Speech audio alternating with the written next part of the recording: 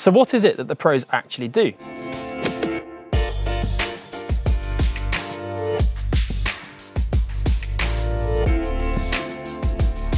Well, to work that one out, we need to look at a full calendar of racing.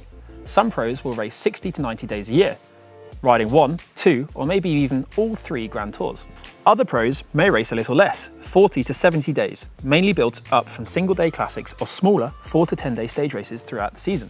Many riders will compete over the flatter, less hilly terrain, whilst a large number of them will be competing in the brutal, hilly mountains. So, answering the question, what is it that the pros actually do? It isn't really that straightforward. They do a wide range of everything. However, there is one thing in common: the duration. Most professional cycling events are from 4 to 6 hours in length, or 180 to 260 kilometers. A pro therefore needs to train for good endurance over a wide variety of terrain. Some riders will be good at sprinting and will need to add in extra attention for this in their training, whilst others will be good at climbing and will therefore need to focus on this more. Some riders' roles will be to work for the team and they will rarely race for the win themselves. Therefore, their training needs to cater for the demands and needs that this entails. How much do the pros need to train? Well, that will largely be governed by the period they are in within the season. Whilst races don't count as training, they do have a training effect on the body. Therefore, during busy periods, a pro may not need to include much extra training at all, with the focus instead being on recovery.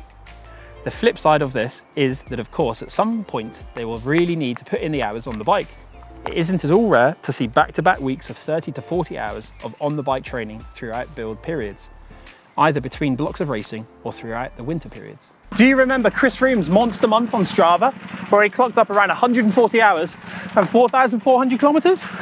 Now, whilst that is a monster month by anyone's standards, it does highlight the sheer workload needed by a professional rider to endure a season of racing at the absolute top level.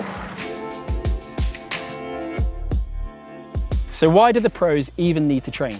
Surely they can afford to sit back and relax. After all, they are super talented. Perhaps I just mean hardworking and dedicated.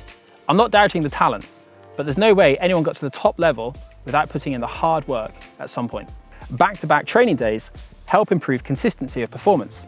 They improve recovery times and resilience to fatigue. The intervals within these sessions will help to build the strength and aerobic fitness needed to propel the bike at such high intensity. Plus, repeated intervals help develop resistance to muscle fatigue on the bike. So where do the pros train? Now, therein lies the beauty of this sport. Within reason, and at certain times of the year, a pro can train almost anywhere, like in the mountains. There will be times of the year when a pro will need to go to a specific place to train. Maybe it will be an altitude camp or a recon of the Belgian classics. Maybe you need flatter roads for sprint training, or if you're a climber, you need to head to the mountains for some serious uphill gravity-defying intervals. But on the whole, a pro can afford a little flexibility when it comes to choosing where they want to be based for any ongoing training they have scheduled. One thing you will find though is that a pro will almost always head for warmer, drier weather whenever possible, because who really wants to get wet and cold when they don't really need to? One thing's for sure is these pros sure do a lot of cycling. But do they do anything else? That does depend. Some riders will swear by extra strength and conditioning sessions in a gym or a sports school. This certainly appears to be popular when on the comeback from an injury or even when trying to prevent injuries and build muscle. Others perhaps choose some extra fitness by looking at swimming, running, or even cross-country skiing.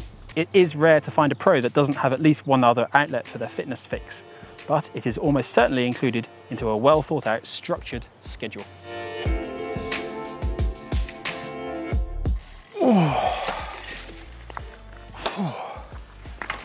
The pros clearly train long, hard hours, but does that mean that we should? I don't think it does. Unless you are planning to ride a 7-day sportif or something similar, it probably isn't worth your time attempting to train like a pro. Instead, take the principles that we've addressed here today and scale them down and apply them to your own cycling. That way, you'll have a well thought out structured training program and you will benefit from it. Hopefully, this video has given you a better understanding as to why the pros train in the way they do. For 6 sportif mistakes to avoid, click down here. But give us a thumbs up before you do.